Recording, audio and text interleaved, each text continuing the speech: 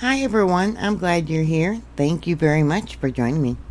There's been a lot of speculation that another undersea volcano may be close to eruption after a large series of earthquakes that have happened in the Andaman Sea off the coast of India. Just in the last month, there's been over 20 earthquakes of a magnitude 4.5 or greater. And there's been a renowned marine ecologist from Thailand. He's telling the people to remain vigilant over the possibility of an undersea volcano in the Andaman Sea. He did stress there is no definitive sign of an impending tsunami at this stage. Well, he's a marine ecologist. He's not a geologist. And then there's been eruptions, undersea eruptions, and tsunamis and earthquakes with no warning whatsoever that caught people off guard. So for him to say that there's no reason to worry about a pending tsunami in the future isn't really based on scientific evidence. He explained that tsunamis are typically caused by undersea earthquakes or volcanic explosions. Think of the Hunga volcanic eruption. In 2023, scientists from the National Institute of Oceanography, NIO, in India identified an active submarine volcano named Crater Seamount. I couldn't find the exact location, so I just went through this area where the earthquakes have been happening, and yeah, there's 1, 2, 3, 4, 5, 6, at least 6 different seamounts. So at this point, any of them could be a candidate for an undersea eruption.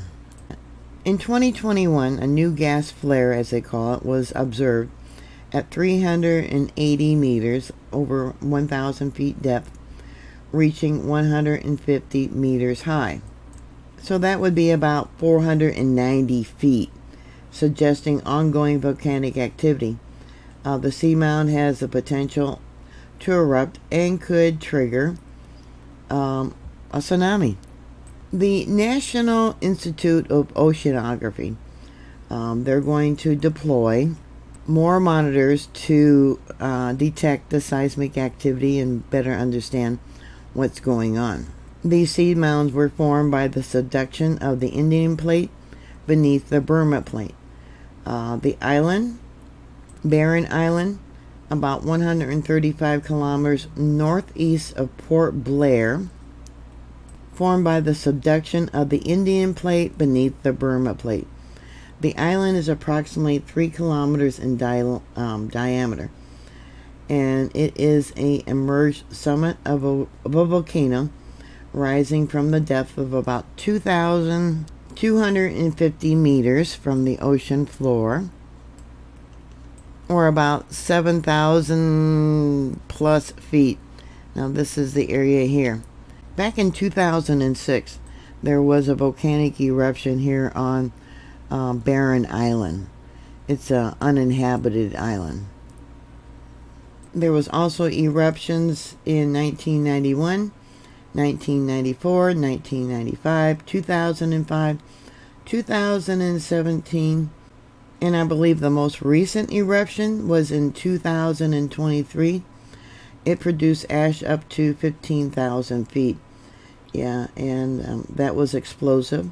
There was lava flows that did reach the ocean, and the ash definitely damaged a lot of the plant life there. You can see, that's probably the location where the 2023 eruption went into the ocean. A lot of volcanologists, scientists, feel that the recent swarm of earthquakes, especially those above a magnitude of 4, is an indication that magma is rising in this area. There's so little research. When you got a marine biologist telling people not to worry about a tsunami, he's not a volcanologist, he's not a geologist, he studies plant and animal life. But when you got so many different seamounts, When will it erupt? Any volcano can erupt with no warning whatsoever. And currently they're only recording the larger earthquakes. Yeah, 20 within the last month in this location. Yep, another sign of the times.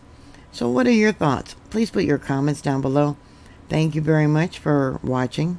Please thumbs up the videos. Yeah, put a comment. What do you think? This would be the second one. They got the one off the coast of Oregon, undersea volcano, that they think will probably erupt sometime this year. What do you think about that? Please stay safe. Thank you for watching, and I'll talk to you later. God bless you. Bye.